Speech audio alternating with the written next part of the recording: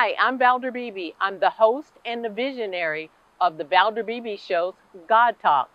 Some people talk to God and others believe that God talks to them.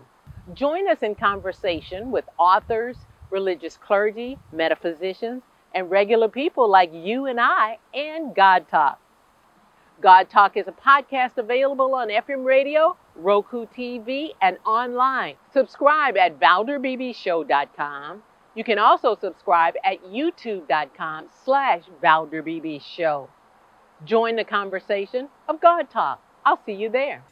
Good day and welcome back. Thanks for staying with me while I took a little break, but I had to get my next guest. My next guest is Dr. Jennifer Cudles. She's here to talk about the latest data on sore throat, self-care, and she even has some remedies. Dr. Cudles, welcome to the Valder Beebe Show. Thanks so much for having me. You know, the weather is changing, and so we're talking about a little bit of cough, a little sore throat. We hope that's all that we get.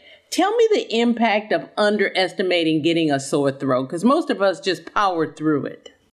That's right. Actually, you're kind of spot on with that. And you're also right that the cough and cold season is upon us as the weather's getting colder. A lot of times with those symptoms of cough and cold, rather those infections, we get cough, body aches, a fever, etc. But a recent survey done by Mucinix showed that sore throat pain, interestingly enough, is one of the top 3 most debilitating symptoms people experience alongside fever and migraine. And to your point, 55% of people are most likely or more likely to power through a sore throat rather than sort of resting and taking some time. So they're going to try to get those tasks done and do all sorts of things. So really the name of the game here is trying to give people relief. And that's what's really important. In this survey, they also responded to other parts of the body having a challenge, headaches, migraines. Tell me about that. Yeah, well, when we have cough and cold symptoms, and I can tell you this as a family doctor, there's a number of symptoms that we can get. It can range from body aches to feeling fatigued, fever, headache, muscle pain, all that kind of stuff, as well as sore throat, which we're talking about. So everyone's going to experience different symptoms when it comes to their cough and cold symptoms, but those in general are common among many people. Also, too, people said, if they had an event plan, the sore throat played a real important part in whether they would attend that event or not. Tell me about that. Well, that's right. And you sort of think about it for those of us who do a lot of talking for, each day or what have you, or even if you don't do a lot of talking, having a sore throat can be pretty tough and inconvenient and uncomfortable, regardless of what that sore throat is due to, whether it's a cold or flu, et cetera. And so the good thing is that there's a lot of great over-the-counter options to help with that, in addition to, of course, calling your doctor and running your symptoms by them. But, Mucinix is the #1 doctor trusted over-the-counter cough and cold brand. And one great thing about what they're doing is they recently introduced Mucinix InstaSoothe, which is a new product line of lozenges and sprays that really helps numb and soothe the throat should we get sore throat pain with cough and cold season. So that's one of the things we want to make sure is that we're not only talking to our doctor, but that we're using over-the-counter medications to help our symptoms when we can. Doctor, and this is off script, but as we go into the fall, they say that we would see the variant of COVID-19 take hold more also too. So how do we tell we just got a sore throat or if something else is going on? And that's an excellent question. And you're spot on with that is how do we know what our sore throat is due to?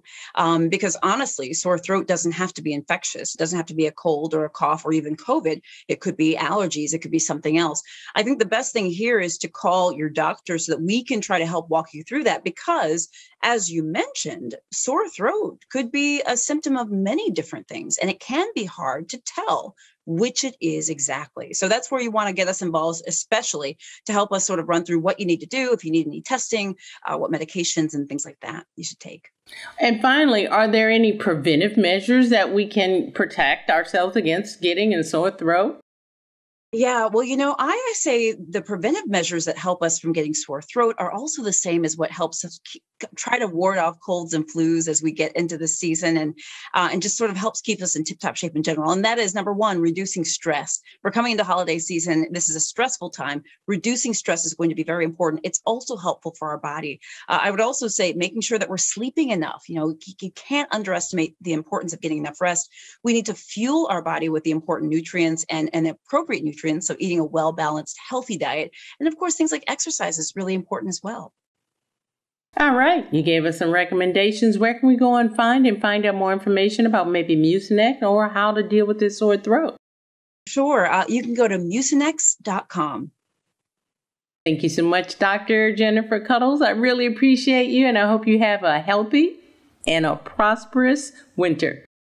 Thank you. Hi, I'm Valder Beebe. I host the Valder Beebe Show, broadcast on radio and television. And this is my phone pouch. My phone pouch is a great invention. It allows me to go hands-free, pocket-free, purse-free, even belt-free. Head on over to myphonepouch.com.